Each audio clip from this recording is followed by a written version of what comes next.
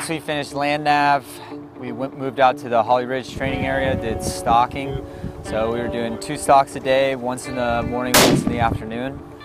And 4-hour stalks ranging from 1,000 to 800 meters long.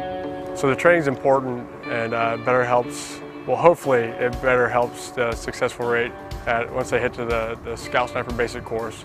Due to the attrition rate being so high, we were able to stand this course up to kind of give these guys a 3 weeks buffer course before they actually go to the schoolhouse.